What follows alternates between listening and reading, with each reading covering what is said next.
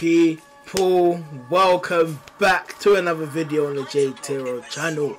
And you lot can see I'm in my Arsenal shirt. I'm in high spirits. You know why? Because it's Happy St. Tottering's Day. We just battered them one there over there in the lane. 2-0 win away from home against Tottenham. I couldn't be happier. Arsenal with a blasted. Great performance today. Honestly, I couldn't be happier. I was so happy to watch that game. I felt so comfortable. I was nervous going into the game, but when I saw how Arsenal were playing today, I was excited. I was gassed. But we're here for a different video. We're not here to talk about Arsenal versus Tottenham. We're here to talk about FUT Champs this weekend, and we absolutely stunk. I can't lie, we stunk. And if it wasn't for this guy right here, he saved me this weekend. He genuinely saved my weekend. Pulled up in the clutch, done what I had to do. We're going to get into that more when we get into the gameplay. In terms of everything this weekend, Puskas was just amazing. Di Maria was good. Jairzinho was okay. It wasn't his greatest weekend. You know, as you can see, he's fallen behind a lot in the goals. It was never this much of a gap before. Now he's just really falling behind. Puskas was amazing. Di Maria, same old for me. And it was a bad weekend for me, you know. Last weekend we went 16-3. This weekend we started 0-3. So it's like you could just see the balance, the shift. Maybe the icon squad needs to return. Maybe I need to just play with icons and heroes and add a few additions, extra here and there, and make some wholesale icon or hero changes. Who knows? Maybe we'll have to look into doing that. But we're going to get into today's gameplay. We're going to discuss and kind of see what went wrong, what went right for me this weekend, and kind of like just go over how the weekend went for me in total. So we're going to head into the gameplay from this weekend's FUT Champs. So we get into this first game here, and I can't lie, I didn't have any bad feeling going into this first game. I think this is the first game where I was down, I think I was either down 3-0. I think I was down 0-3 at this point, and this is like the first game I had played since being down 0-3. I came off straight, no, I was 2-3 in fact, so we had made it back to 2-3, so 5 games now, 2-3. And I conceded that goal from Forlan, and I was from Voller even, and I was just like, okay, cool, whatever. And then I started getting back into the game, but something wasn't working for me, so I took out Bellegarde, and I just brought in the pool, because I felt like Bellegarde is good when he's playing in that central role where Schweinsteiger kind of covers on that left side when I'm defending, but when I need to like go forward off the right or just defend as a right mid more, I need someone like the ball because he's a bit more aggressive, a bit more tenacious, and he works better for me creators wise as well. As you can see, first involvement and he gets an assist straight away. Bellegarde wasn't really doing that for me in these first couple of games. I don't know what was the issue. I didn't really sell him off that much, but I kept him on and he was alright. But here sums up FIFA. That was summing up my weekend. Because why the hell was it 3 shots happened, or like 4 or 5 shots even, and the worst shot goes in? The worst shot goes in.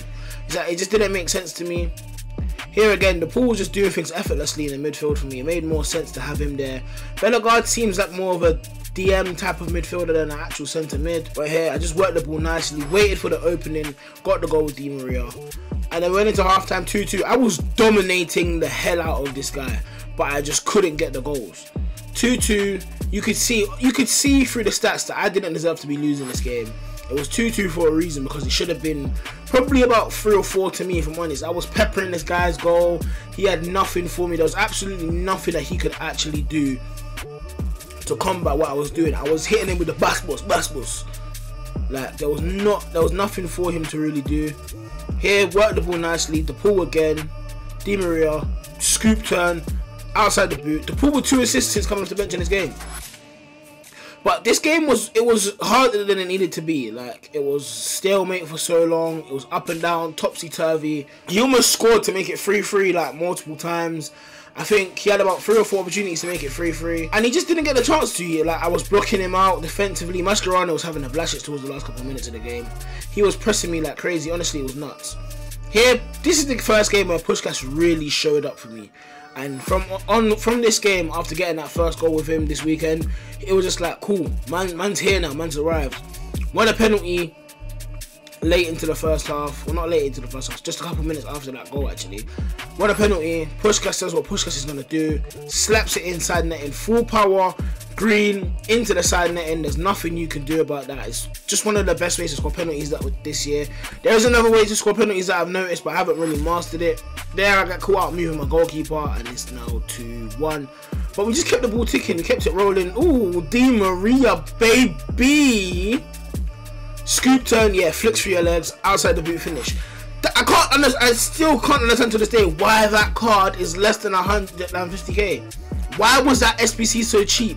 What were EA cooking? What were EA cooking when they made that SBC so cheap? Because I can't lie, it's mind-boggling. It don't make no sense. It don't make no sense. No.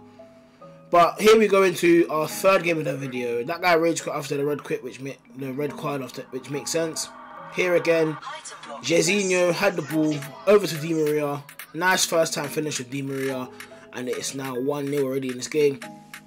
One thing I noticed from this week and last week is early moments of the game, nice fast starts, that wasn't happening this weekend. I wasn't blitzing guys in like the first 10 minutes where I was having 2 goals and then they'd get one back and I'd get another 2 goals. I wasn't blitzing people this weekend. I had to kind of work for my goals. I kind of had to earn it. I kind of had to play out. I kind of had to be more creative with how I was playing this weekend. I brought in a few different players like Bremer. Look at Puskas here. I told you, lot, that first game when he finally scored, it just said, yeah, you know what, man's here now, I'm ready. Rainbow flick, slapped it in. Here we got a bit unlucky, trying to move the ball forward, and then I just get dispossessed. He counter-attacks quite well, actually. Got the ball over to Vieira, but same old, the cutback stuff, regardless of whether you read it or not, whether your keeper's in the right position or not, it's still going to go in. I made it 4-1 eventually. I don't know where to go from this clip has gone, actually. I'm actually kind of confused. So we just kept on attacking now. Trying to make it 5-1. Trying to see if we can get into rage quit. McGeady finesse with Puskas. He eventually pauses it. And he's gone. So we get back up. We get onto a good run now. So I think at this point here, I think I'm at my 8th or 9th win. But it's still like very, very tight. It's like there's one loss in it. Where it's like I would win a game, lose a game, win a game, lose a game. Then I win a game. Then eventually I managed to get the 2 wins in a row that you always need. When you're going for 11 wins, you kind of need that point where you get your 2 wins in a row before you start going back to losing and winning again. And I got to that point, got my 2 wins in a row. Di Maria to Jairzinho, finish, goal. I can't lie, Jairzinho wasn't it this weekend. He wasn't really involved this weekend. Here's Puskas again. I think this is the game that kind of reminded me of last week, because look, 10 minutes into the game and I've blitzed this guy completely. Look at Puskas here. Honestly, this was the game where I think this is the game where I got my 10th win, and Puskas just went mad this game. Puskas and Di Maria kind of just went mad. Look here, 12 minutes in and I'm completely blitzing him. This is what I was doing last week with the full icon squad. But something just wasn't right this week. Maybe because I changed things up. Maybe because I wasn't really feeling the icons again. I don't know. I'm not sure. I can't put my finger on it. But we were blitzing guys this weekend. And that was the game Puskas actually saved us in. So without Puskas this weekend, guys, if I'm honest, I genuinely don't think I get 11 wins without Puskas. Everything was instrumental to him. Without him, a lot of stuff that happened this weekend doesn't happen.